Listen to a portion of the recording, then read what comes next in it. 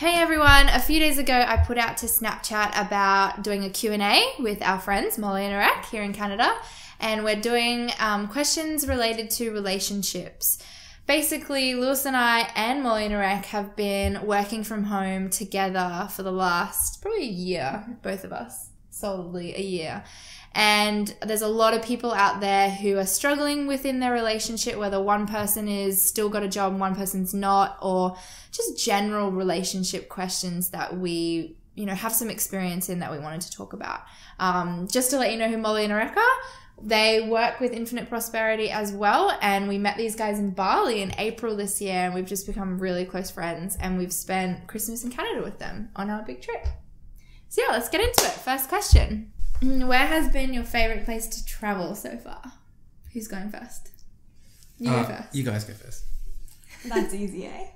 Bali? Yeah, I think Bali. Yeah. Maybe because you guys were there with us, but it's a beautiful place. Bali, Vegas. And Bali and Vegas. Oh, yeah, Vegas. I love Vegas. Yeah. Vegas was awesome. Good, Vegas was good. Are we all vegan? And when did we decide to make the change, and what were people's reactions? That's a good one. That's a really good question. Yeah. Yes, we're all vegan. Lewis is like 80% I'm vegan. like 90% vegan. Okay. I'm vegetarian, and sometimes when I get a burger and it's got a little bit of mayonnaise, cheeky bit of cheese, I will eat that. Yeah. I'm 90% vegan. But yeah, we're all vegan. We made the change probably about 2 years ago. We're over 2 years now. We're over 2 years. And what about you guys? We're, as of August, officially vegan, but In the house, we haven't had meat in like over a year. Well, no longer. Like we don't cook meat in the house. We never did. But when we met you guys in Bali and learned a bit about like your diet and everything, it intrigued us, and we did research, and it's changed our lives, eh? Yeah. One video awesome. that people could watch that would inspire them to learn more about it. Yeah. Do you have one? Do you guys remember, what's that guy's name? The doctor? The bald guy? Yeah.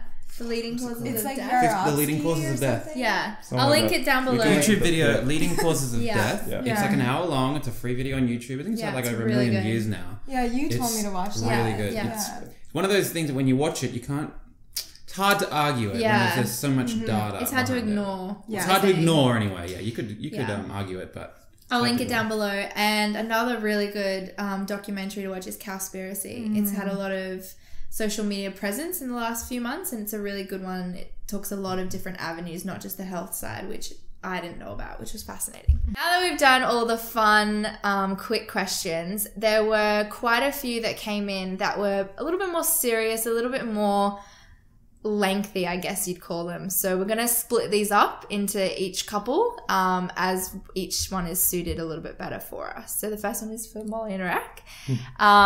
Was there a point where one of you was in the rat race and one of you wasn't, and was there any jealousy? That's a good one. Yeah, you quit your job in, I believe it was March 2014. Yeah. And I was still working a 9 to 5. So there was a bit of jealousy there. Like I was getting up every day at 6:45, and he's passed out. But Petrie! Petrie! Petrie's jumped up on the camera. Petrie, we're trying to film a very important video here, mate. He just wants to get involved. Carry on. But the thing was that, I was a little bit jealous, but we had set a goal that I would quit by the end of the same year. So I was, I was in peak state of mind. I was like, just ready to go, ready for the end of the year. And actually that happened, right? It did. That's awesome. Mm-hmm. That's really cool. Cool. All right, next Are we going to question. do one now? Yeah. Have we ever had to deliberately cut any unsupportive friends and family out of our life at the beginning stages of our journey, and why? I'll let you go first. Yes. So there was a point in time, I guess, when I went from just doing the normal thing to doing a different thing. And when that happened, a lot of people weren't supportive. And so I just stopped hanging out with them, right? There was another group, though, who they were supportive, but they weren't on the same wavelength. They weren't on the same journey. They weren't on the same page. So even though they weren't hating or negative or unsupportive, they were just sort of neutral. They were still good friends of mine that just weren't doing the same thing at that point in time. Yeah. And it's not that I didn't cut them out, right? It's just that if you're all your focus and energy is going onto one thing, there's no time in the day left for other things. And so I drifted. There's one group, a small group, that I just cut. There was a bigger group that I just sort of gradually drifted. And they're the group that still, if I call them today, like we catch up and we have a great time, right? They won't like unsupportive or anything, but you just drift because your focus changes and there's other things that you have to focus on, right? At different stages of your life. That's about it. Yeah. The family one, I could write a book about the family issue. It's something that happens to everyone. Like, you guys have experience on it. We have experience on it. Nearly every person that I've spoken to who's in this success mind frame and, you know, striving for something different that's completely out of the box to what they were taught has an issue with their families. And I think the main thing to remember is sometimes your families can be the ones who can criticize you the most because it's easy for them to criticize you. You grew up in the same house, you had the same conditioning, you had the same parents, you know, you had the same education, and yet you're the one who's gone off and done something that's completely out of the spectrum. And yeah, you can be set up to be criticized. But the number one thing to remember, and the number one thing that I've struggled with the most, but I've learnt the most from, is that no matter what, it's coming from love. It's coming from a place of love, and it's coming from a place of protection and security. And it may not seem like that in the beginning, but you have to find where it really comes from, and that they're just genuinely, you know, they love you. And if you just keep your mind on the goal and just keep striving for what you want, they'll catch up. They will, and they will support you no matter what. And I think that's what's really important to remember. And I think that's why it's so important we have each other, because at the end of the day, we can bounce ideas off of each other, and that's where like our conversations are, right? Totally. And we're both lucky in that sense. Definitely. So next one for you guys is, what were some of the mindset changes that you guys have gone through together and separately that's changed your relationship? Tons, you want to kick it off? Tons. So I was always had the belief that anything in life is achievable. At first I didn't know how to do it, right? But I always had that mindset that I don't want to be normal. I want to own that Ferrari. I want to have the Lamborghini. I want more out of life, not just the mediocrity. And I think that's where I was different, where I excelled in the mediocrity. Like, I was great at like doing my, you know, secretarial jobs or whatever, but yeah, so it always kind of like kicked off with me because like once I actually figured out what it was that I wanted to do, which was trading, at that point I started to listen to a lot of audiobooks. And until this point we listened to roughly 2 to 3 audiobooks a month. But you never used to. No. Right? It started off me first, and then me teaching you kind of in a way, by the way I act and by the things that we talk about. And then finally something sparked in you, and then you started. Just clicked. Yeah. But I think what kicked everything off for us was the Tony Robbins Ultimate Edge program. Like, it really was what just got me to think from a different mind state. But I think audiobooks change your life. Education. Exactly. The one thing that is funny now is because like I listen to a lot of audiobooks, and so does Molly at this point. But it's like the way I listen to it, I try to absorb all the information and then move on to the next thing. So I try to learn as much as I can in the shortest amount of time. Whereas Molly, she literally absorbs the book. Takes her a little bit longer to actually read it. Takes me longer because I like to read a little bit at a time. But she becomes like a master at it. So that's the difference now. Yeah, that's cool. Yeah. That's awesome. This next one is for Lewis and I, and we got a lot of people writing in about having a similar sort of case study and a similar sort of situation. So I won't exactly read the question out, but what the general idea is, a lot of people are currently in relationships where one person is living this lifestyle and is on this mindset and is, you know, striving to get success and, you know, think outside the box.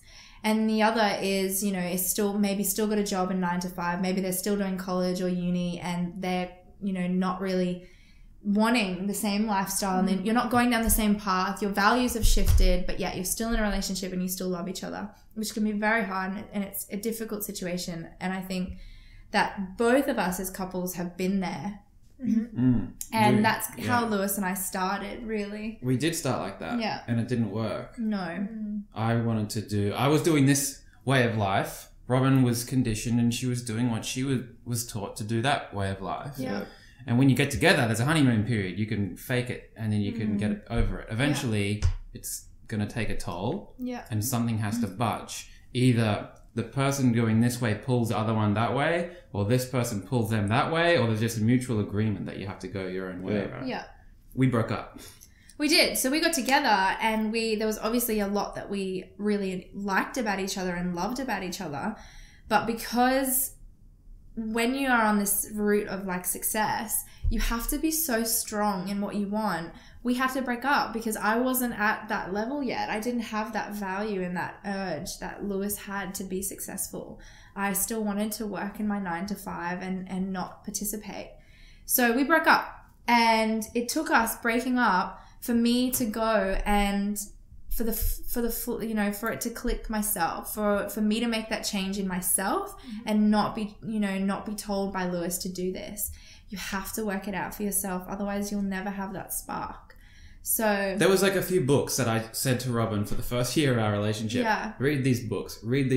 Here they are. Go read them. them. She didn't read them. No. And the books themselves was like a pack of 5 books, I think it was. You can mention them after. Yeah. That I suggested that she read, because having read them and understood what they teach is the start of the path that I'm on. And Yeah. Does that make sense? Yeah, and you just, like, I personally had to make that decision to read them for myself, not to make Lewis happy, not to do it just because he told me to. It had to be for my own reasons and my own purpose. And I think in relation to these people who have written in, it's hard when you love that person and you want them to come on this journey with you, but at the end of the day, you can never change somebody. You can never force somebody to do it. You have to do it yourself. And if you are on this path and you are tapped into the law of attraction and you are focused on what you want, you will attract people into your life who are on that journey as well. And I mean, look at us. We were struggling with finding people who wanted to travel the world and finding friends who were wanting the same life. And we went to Bali and we met these crazy kids who were on that path, who were on that journey. You know, we attracted each other into in the lives. It's the same in relationships. You just have to put out into the universe what you want and people will come to you. Yeah. One thing on that is always keep an abundant mentality. It is a cliche that there's plenty of fish in the sea, but it's true. Yeah. And if you have to split with someone, don't worry too much about that. It's going to happen. You're not doing them any favors by staying with them if ultimately you're not destined to stay together. Yeah. It's in your best interest and it's in their best interest to have an amicable split, learn and take away every lesson that you've had from being with them and move on. The more you are focused and more that you're concentrating on what's your highest value, going on your path, doing what's most fulfilling to you, you're going to build yourself up. You're going to learn more. You're going to have better results. You're going to become a more attractive person and you'll attract someone. Yeah, right? You'll attract someone into your life that's more fitted to you. Exactly. Yeah. Right? It's the same thing as like having friends, having those friends. It's like when your values change, you start focusing on other things, those friends shift. Those friends kind of disappear. They move away, right? But once you start working on your values, working on your goals, you start attracting other friends who have the same values, who have the same goals, who have the same mindset. And it's kind of the same in relationships. It's a little bit harder because you do love that person, right? But slowly you're going to drift, you're going to shift, you're going to argue, you're going to fight, right? And that's not going to work out. And it's easy to believe that you won't attract those people. But like, I remember you and I had a conversation in the spring and I said to you, like, I don't have a lot of friends anymore because my mindset has changed. And you were like, send it out to the universe. Yeah. And I did. And you guys are back. Yeah. We're back in Christmas. There you go. Yeah. So. Yeah. Exactly. I don't want to end this video on a downer about like you have to break up with them.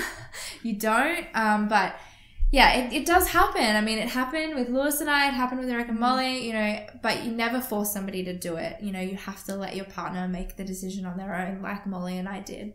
You can like be a constant source of inspiration. And you can say, check this out, look at these results. But there's people like one of our students sent in. Yeah. I have these incredible. He's a full-time trader. He's just banked 150% return for the year. Like the enormity of that achievement is ridiculous. Yeah. Wow. For your spouse, the person who is meant to be supporting you and who's meant to love you, to then be like, no, that you shouldn't do that.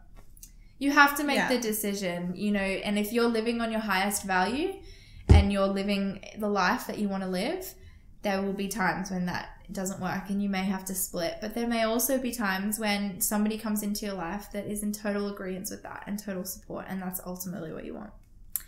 So yeah, I hope you guys learned something. I hope you enjoyed our answers and, you know, learned a little bit more about us. I think that was good. I think it was good. It was good. We'll see what it looks like in edit. Yeah. But yeah, thanks so much for watching, guys. We'll see you later. Bye. I don't want to go home.